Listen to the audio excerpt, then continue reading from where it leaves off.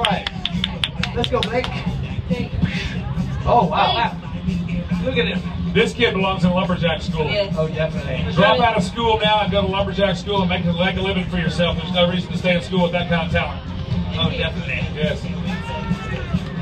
He's always been trained by the best. Captain will be very pleased. Oh, wait. Do you know a fellow by the name of Paul Bunyan? Kind of a tall fella. He has a big blue ox. Yes. He's friends with a guy named Hungry Jack. Hungry Jack makes really good pancakes. All right. Good job, Blake. One more big smash on top. Yeah. High five, baby. Very good. Very good. Actually, it's Hungry Jack's mama that makes pancakes for her scale. Hungry Jack, get here. You know, so tough when you're in the house. Let's go, Blake. What is that like? It's a brand name.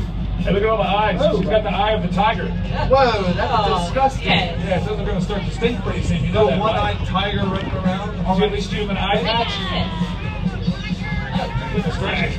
Well, nobody's going to stick behind this one. She's got all kinds of jewels on the front of her shoes, Bilgewater. Oh, she Look at all does? those jewels. Wow. Yes. These jewels over here. Must be rich. Whoa. Bilgewater, you have to remember you're training the child. Oh. Training. I'm Yes. so distractible. Pay attention to the fire bell.